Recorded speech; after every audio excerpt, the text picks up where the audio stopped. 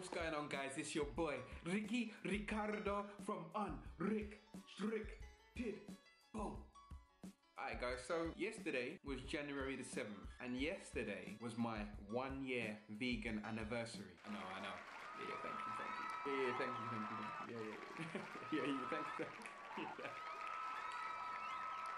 I have to say, guys, it's been a ride, it's been a journey, but it's been one that I've enjoyed every step. Now, with any journey, you find some hiccups, some bumps, get some scrapes, walls, barriers, obstacles. But let me say this, guys, none of the walls, barriers, or obstacles was anything nutritional. Like, if I'm 100% honest, it just felt normal. For the first 7 days, it was just like in a little adjustment period. But after the first 7 days, it was normal. The bumps, scrapes, and hiccups was mainly people that didn't understand, people that thought it was a passing fad, people that didn't have no faith or belief in me, people that wanted to kind of test me, people that asked real silly questions, silly questions, like common sense style questions. But before I get to that, guys, let me talk about the reasons why, because a lot of people want to know why. So roughly around the 17th of December 2017, I started to have real bad stomach problems, like my stomach. I kind of kept it to myself, but it was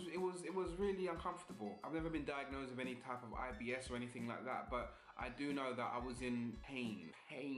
I took some time off over that period anyway. Christmas happened and it was just not, it wasn't working at all. Like something was wrong, something didn't feel right, guys. Once something's happened for a little bit of time, you kind of get desperate. So I thought to myself, let me just try, see if I can cure it by withdrawing meat and dairy. It wasn't even really I was going for veganism. It was just, let me just take out meat and dairy. So roughly around January the 2nd, I did it. Took meat and dairy out for 2 days. And the nearly half a month of an issue, it alleviated like that. It just went boom, boom. And I thought, wait a minute. You mean to tell me that I've been suffering for half a month, nearly half of December, and I eradicate meat and dairy for 2 days and the issue stopped? That's when I reached out to one of my friends. He was vegan for like 4 or 5 years, so I kind of just lightly picked his brains on a few things. You know, he didn't even know what I was doing.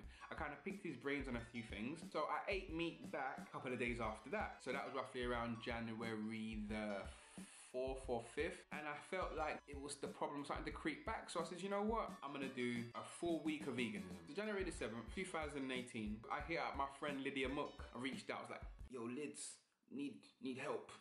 I'm thinking about coming vegan for a week. And if you don't know who Lydia Mook is, it's her. She was like, look, calm down. So she took me shopping. She literally hooked me up. She showed me the spots to go, like some of the things to think about, to look at. Yeah, she just literally just helped me out and says, run along, little lemming, run and embark on your new journey of veganism. Go forth into the world of veganism. Go forth. That's exactly what she did. She did exactly that. So I said, I'm gonna do 1 week. So I bought enough for a week. And I thought, you know what, I kinda like how I feel right now. Kinda like how I feel right now. So I said, let me just go 2 weeks. 2 weeks turned into 3 weeks. 3 weeks turned into a month. And here we are, a year and a day, and it feels great. It feels good. It feels good. So the hiccups that I had, the problems, the issues, the hiccups, the walls, the barriers,